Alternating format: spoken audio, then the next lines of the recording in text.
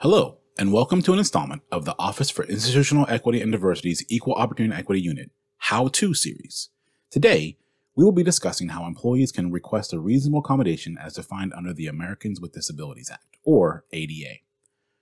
First, go to diversity.ncsu.edu and click on Equal Opportunity at the top of the screen. From there, select Accommodations, Adjustments, and Accessibility. Then, under the heading Accommodation/Adjustment Information, select ADA Accommodations.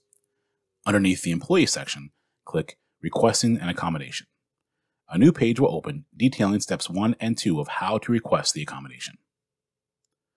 Under Step 1, click on ADA-001 Request for ADA Eligibility and Accommodations link. On this form, please provide as much information as possible. Some of the information includes information related to your current position, including your supervisor's name, your department, and your work schedule. Additional information is also needed related to your physical or mental impairment, which can be identified by selecting any of the categories that apply. If you select Other related to your impairment because it is not listed, briefly explain this information in the box below. Next, you will describe your essential job functions and responsibilities.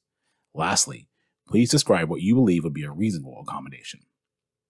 If you have additional information that you would like to submit for review, you can upload those to the form prior to submitting the form to OIED. Before submitting the report, you can also choose to email yourself a copy by clicking on Email me a copy of this report at the bottom of the form. Once you have completed the form, select the Submit Report button at the bottom of the screen. Thank you for watching. This has been part 1 of how to submit a request for accommodation. For more information, contact the EOE unit by phone at 919-513-0574 or by email at equalopportunity@ncsu.edu.